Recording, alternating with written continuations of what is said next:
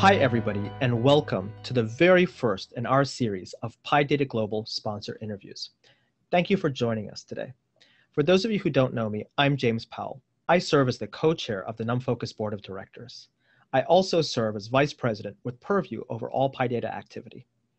It's been my absolute pleasure having the opportunity to volunteer in this capacity to help NumFOCUS grow, to help PyData grow, and to help the open source scientific computing ecosystem grow.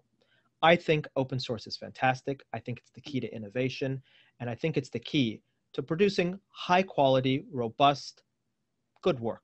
It's my pleasure today to introduce to you Paulo Martinez from MetroStar. Paulo, would you like to tell everybody a little bit about yourself? Sure thing. Thanks, James.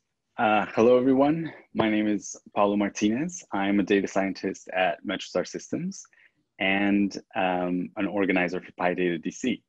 I'm fairly new to data science. However, I think I have benefited from the open source community in being able to really accelerate my learning and just stay on top of the latest developments.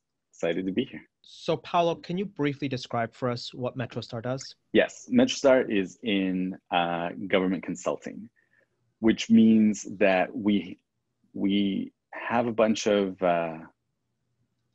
techies and we build a lot of tech, but it's not our own. So we go onto government contracts for different sorts of agencies. For example, currently I'm working with the U.S. Department of Agriculture's National Agricultural Statistical Survey. So it's like the census for agriculture. And we figure out what they got going on, and then we make some recommendations for how to make it better. And that almost always includes some Python, some like rapid iterations of prototypes and demos of like what's possible to help them like develop that vision. And then we help them actually like build it, ground it, and make it work. Paulo, can you briefly explain the data science stack that you use at MetroStar and what open source tools or components or libraries you use and for what purpose? Sure thing. I'll do my best. So I think, we always start with Conda for our installs, for our environment management. Certainly Pandas, NumPy, scikit-learn. We also have been working with Dask and Jupyter Hub. And I do actually a fair bit of Plotly as well. We use Bouquet to visualize our Dask dashboards. So we've got a lot of it going on. Could you tell us a little bit more about your use of Dask? Yes, so we've got some really exciting things going on with Dask. We use them not only, so I know traditionally people use it to distribute data over clusters. We have this interesting application where we actually figured out a way to distribute services across Dask workers. It's not traditional, and we're still putting the final touches on it, but it's a new and exciting way that we've figured out to distribute models, actually like large models to each node. So you only have to load the model once. Fantastic. So Paulo, it sounds like MetroStar is really invested in open source technologies. Tell us, what's the coolest thing you've been able to build using Python and the PyData stack? So my favorite project, I'm partial to NLP, natural language processing.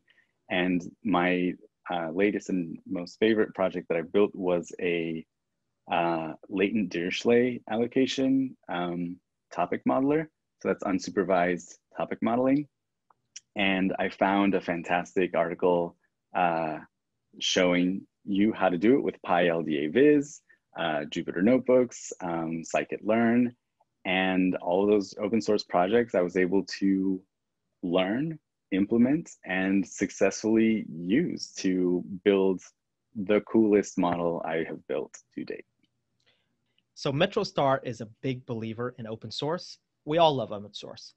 But what's your biggest pain point when it comes to the use of open source tools? Yes, so our biggest pain point when it comes to using open source tools is probably version management and environment management. So it's trying to figure out like, like what version of something you should download, which one to use. I'm a big proponent of environment.yamls. Some people on my team prefer requirements.txt. Something that we've got going on right now, which is working pretty well, is we have a hosted Jupyter Hub environment. So everybody gets to spawn their own server, which has like a baseline environment that we all have access to. And then if you need to, you can do a pip install on the fly. And that seems to be working pretty well for us. Does MetroStar's use of open source tools help it innovate? Without question. If you're using open source tools, you're using innovative tools. So it absolutely helps us innovate. We get to see the innovations that people are bringing into, I guess, like the ecosystem, and we get to implement them in innovative ways. And then we get to share it and like workshop it with our community at PyData DC. How do you think MetroStar's commitment to open source technologies, and specifically those in the PyData stack, help it attract top talent? Yeah, I think it's actually crucial because among, I guess, like Python developers, among, like people working in data, I think there's a group of people who have figured out that, like the innovation, the exciting new developments are happening in the open source community. And those types of developers tend to seek out companies that not only allow that, but have understood how to embrace it and making it like a driving factor in, I guess, like the value proposition.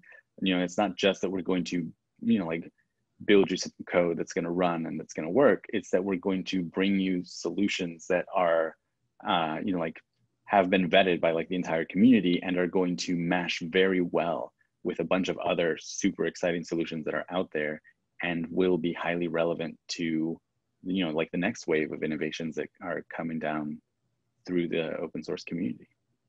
Paulo, I'm curious, when you were first considering whether or not to join MetroStar in your current role, did the company's openness to technologies like the PyData stack and open source scientific computing in general, did that make a difference to you?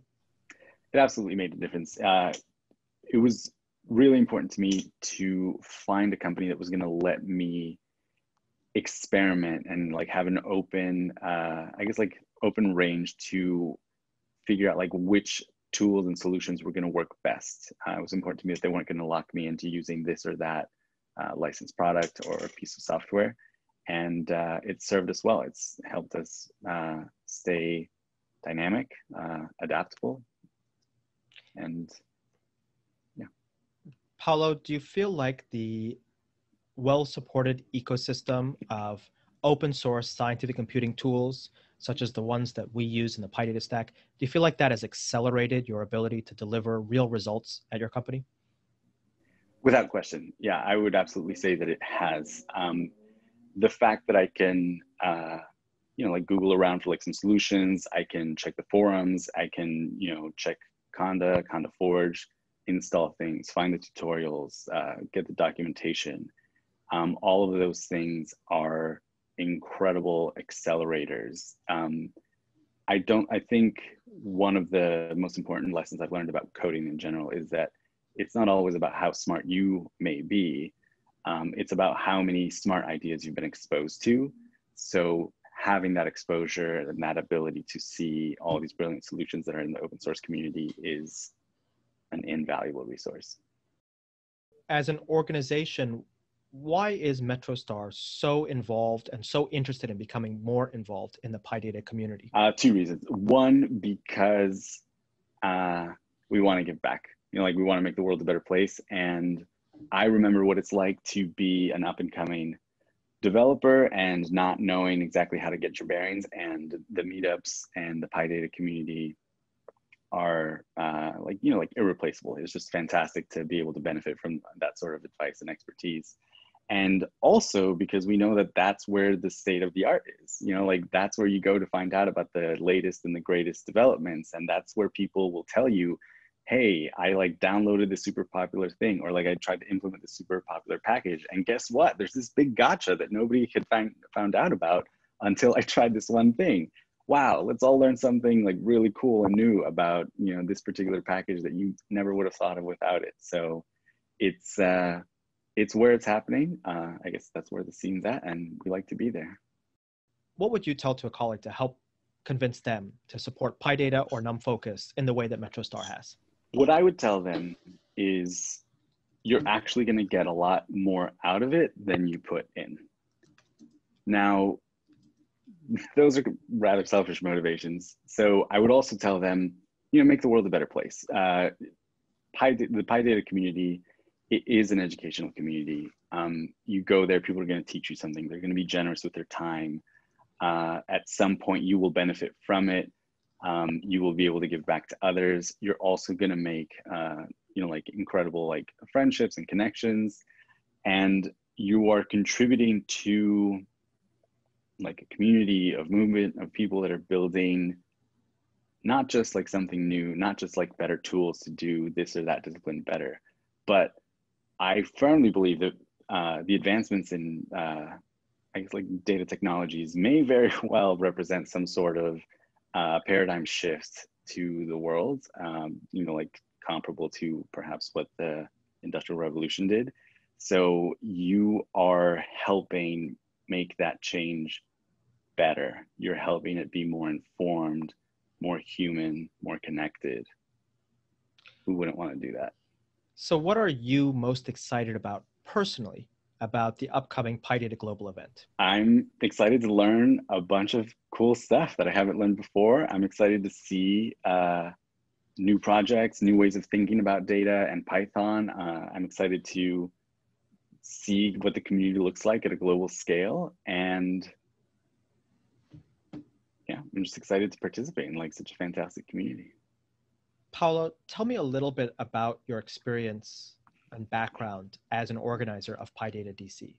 Sure thing. So I actually attended several meetups back in Nashville before I moved to the DC area.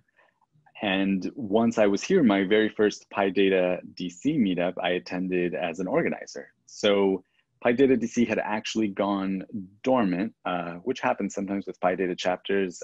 Like they'll organize a big conference, like sometimes people get a little bit busy. Fortunately, Hussein and I knew the organizers, we got in touch. We were able to sort of reboot it for the virtual age, given that we're in a pandemic, there were no in-person meetings. So we were able to really take advantage of, I guess, like the quality of the community and the commitment to make this happen, even though it was all uncharted territory. We had to figure out how to make the event happen while coordinating and executing everything virtually.